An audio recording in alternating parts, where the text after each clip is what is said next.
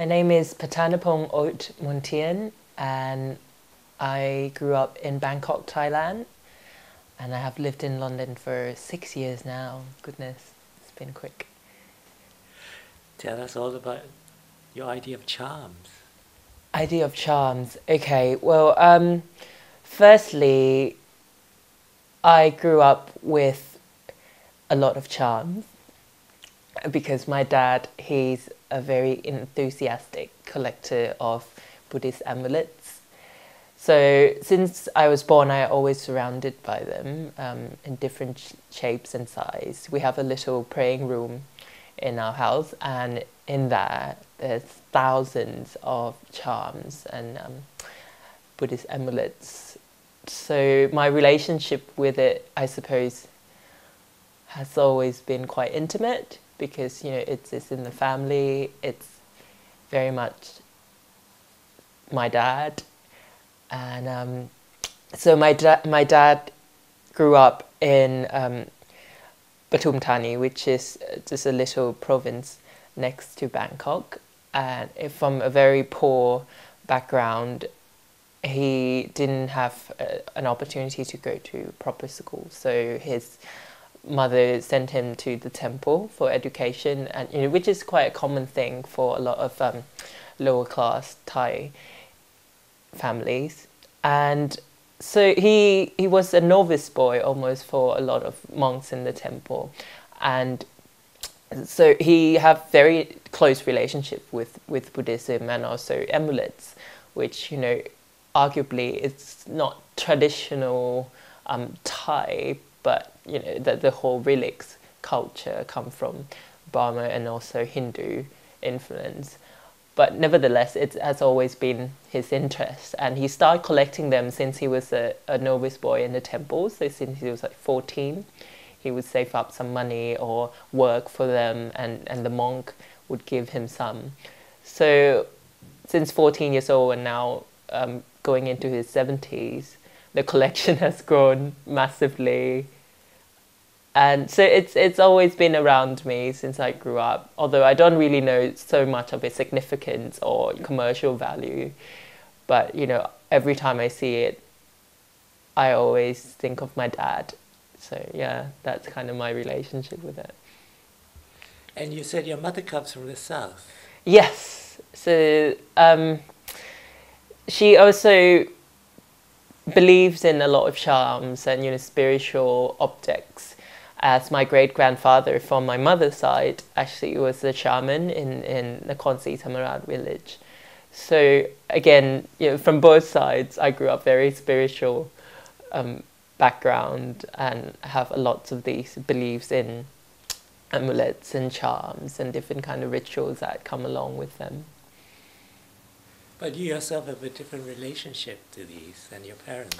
Yes. So again, with a lot of families, I think during the past 50 years or so, there has been intense migration to Bangkok. So a lot of families outside of Bangkok that come from working class background, like my parents, would move to Bangkok, and that changes the way we live, our beliefs, our culture, and things that we're close to.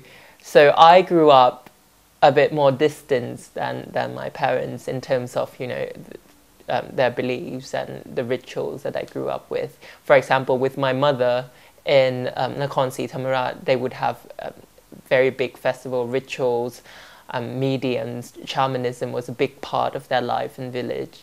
But for me, growing up in Bangkok, it's a bit more distant. So almost in a way, these objects are kind of reminders for me of those paths, of those background, and so I always related to them in that kind of romanticized relationship.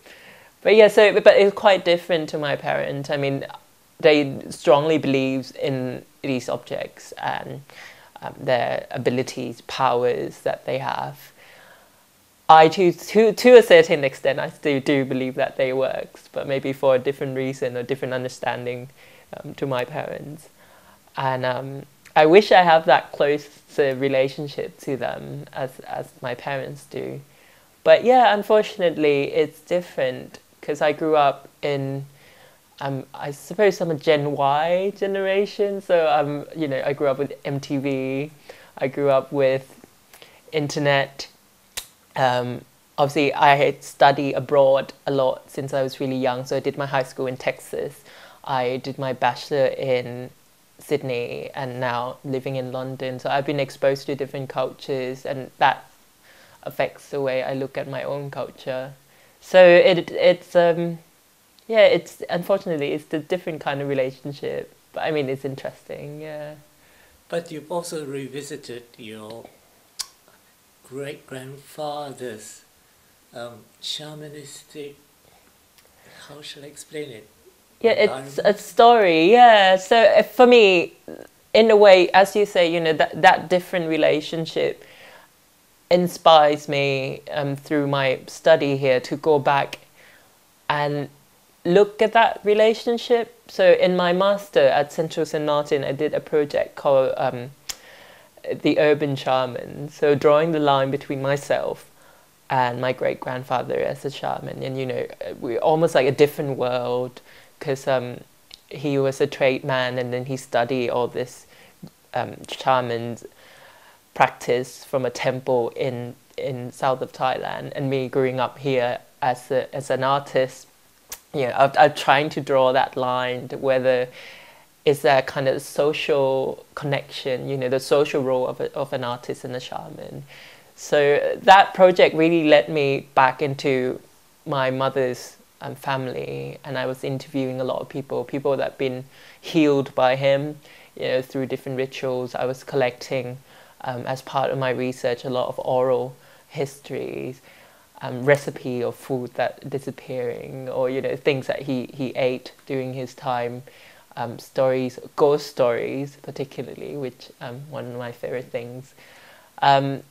So it's, for me, I find it fascinating that in some way, out of my project, I feel like there is this connection that's still going on, but it's been transferred into a different place, in a different form, in a different context. But still, it's this relationship that's still going on. So yeah. So can you describe to us perhaps some objects? Mm-hmm. Okay, so one of the objects that I found really interesting through this research is the shadow puppets, which of course has a great significance in south of Thailand as part of their rituals.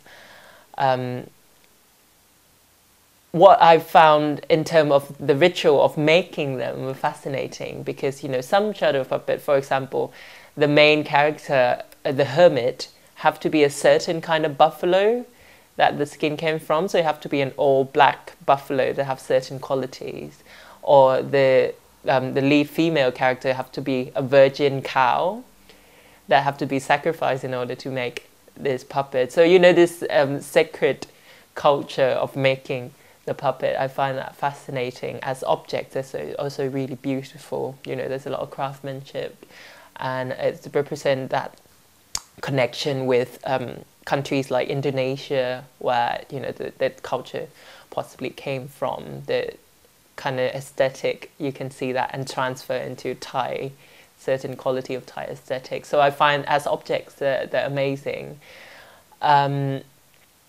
What other objects? The drums.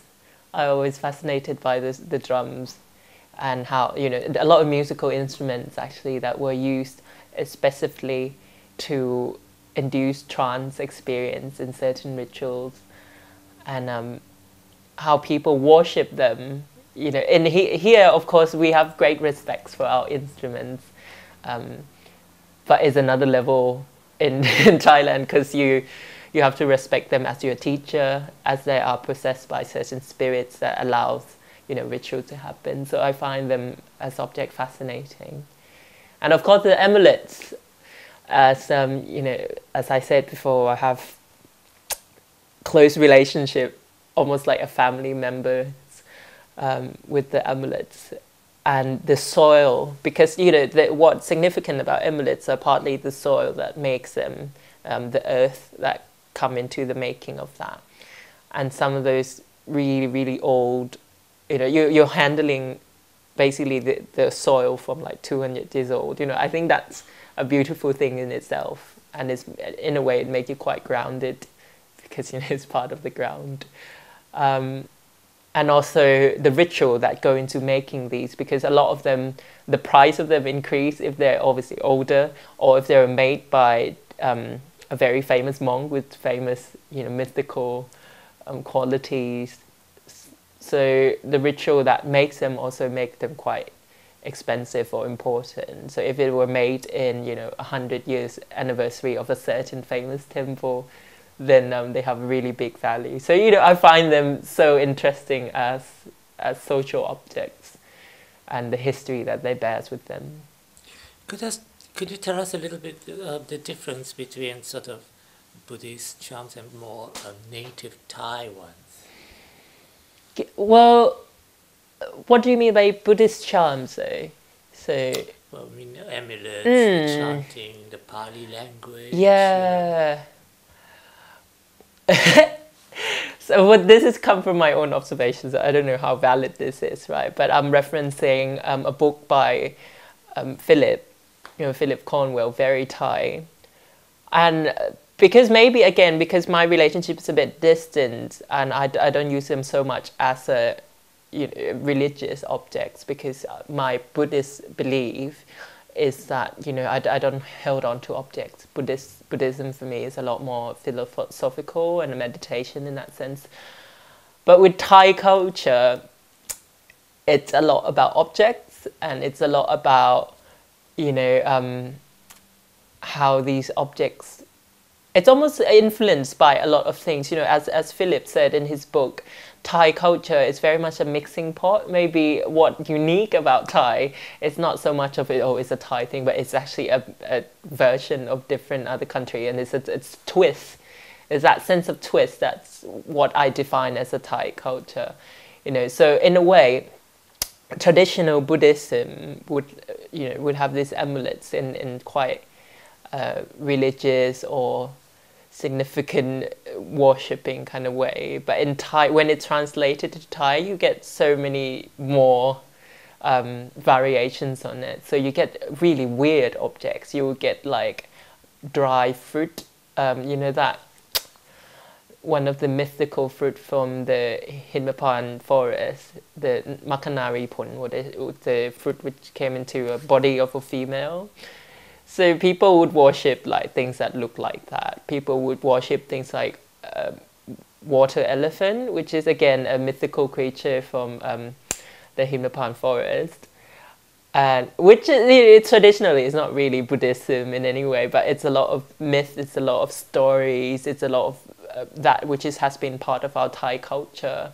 Because obviously Thai king is believed to be the reincarnation of Rama from Ramakien. So it's a lot about stories which interrelated into our culture and what makes it Thai. So it affects the same way with the amulets or these objects, that we have variation of them, which is amazing. And the very big phenomenon a few years back is this a certain object from Nakhon Si Thammarat, which is my mother province. It's a really big, rounded, like this size, so quite big for a Buddhist amulet. And it were created from a myth about the head of the province who acquired this mythical power that people shoot him with a gun and he didn't die. And also it have all these stories that came with it.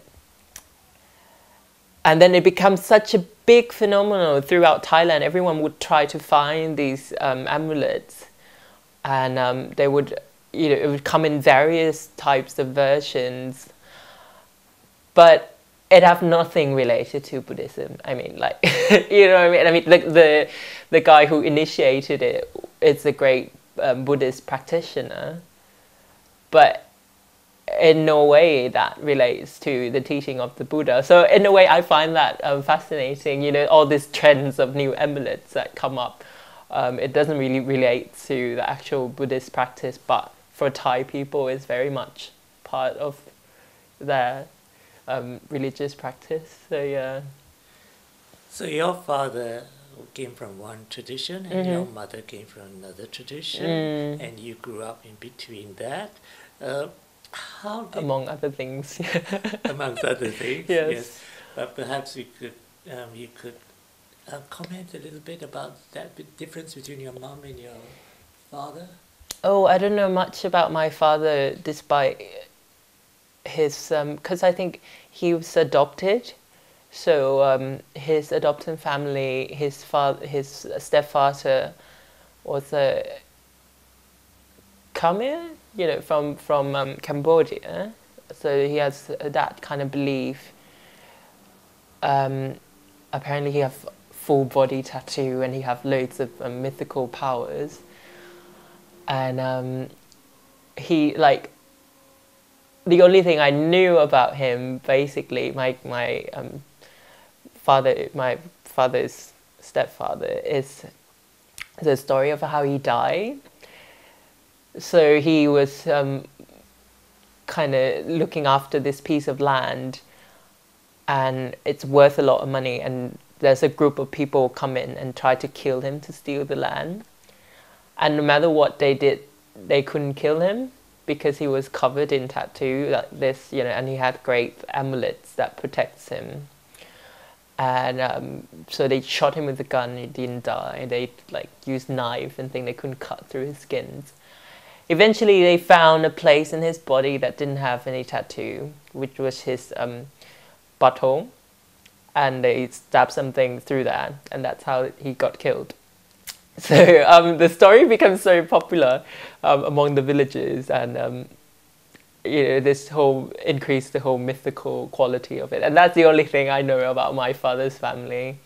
And it's kind of, you know, in that area near Bangkok as well. So in a way, it's not so dramatic as much as my mother's family, which is from the south, and, you know, very intensely revolves around shamanism and rituals and stuff. So yeah, I mean, both of them are different in the way that different kind of locations. Obviously in the south you've got a lot more Hindu, you know, relations, and then different mix of culture. But both of them are very spiritual, and both of them are very relate to myth, relate to stories and beliefs. So which I really didn't pick that up when I was in Thailand. I feel like it was part of my normal life, and it's, you know, everyone, it's normal, it's the norm. But when I'm actually moved here, that's partly why I did my research. I realized, my goodness, I'm so like different in my beliefs, in what I perceive as truth, in what I, you know, perceive as a norm. It's my spirituality, for example. It's one thing that I really realized when I came here, like, I really was very different to other people. So I suppose that it's what I get most out of both of my parents, although despite that different, there's very much in common in terms of what they believe in. Mm. So have you changed your attitude to spirituality? I think I constantly changing my attitude, and that's just normal, isn't it? I mean, through life, we change all the time. We might have efforts to immortalize certain parts. You know, for example, my project is kind of put that part of my life, my belief at that time, to a concrete project. But even from then, which is 2 years ago, now I look at things very differently. And, you know, 2 years before that, I look at things very differently as well. And I ordained as a monk last year. And so that, again, changed my life. And I think that's what's beautiful about us as human, that we have this ability to keep, revisiting our belief and revisiting our past and what make us us all the time. So yes, I constantly changing. I still change. Yeah. Oh, that's great. So to end up, do you actually have any objects that you wear or are close to? Yes, I carry with me because I'm not into the Buddha amulets, although this is my dad devastation, because it's a big part of his life, and he would love for me to actually carry on the tradition of collecting these amulets. And as I told you, it's almost he don't have health insurance, he don't have invest money for his retirement, all these amulets. It's the way that he collects his life money to spend when he's retired. So it's a big thing for him that I'm not actually taking them on, and I feel a bit guilty actually not carrying them with me when I go to places. And I think when you interview a lot of Thai people, they would have an amulet with them when they travel. It's a thing, it's a sad thing to be done. But with me, the object that I really closely link with is a piece of cloth that my great-grandfather used to wear. So it's the bathing cloth where you would go into a river with, and that's the only object I have of him. And yeah, so it looked very mundane, and it's not mythical in any way. And despite my mum effort to trying to frame it in this golden frame with describing it mythical qualities, I just have it folded in a little box that that I carry it with. Yeah, so that's my object. Thank you. Thank you. I hope that helps.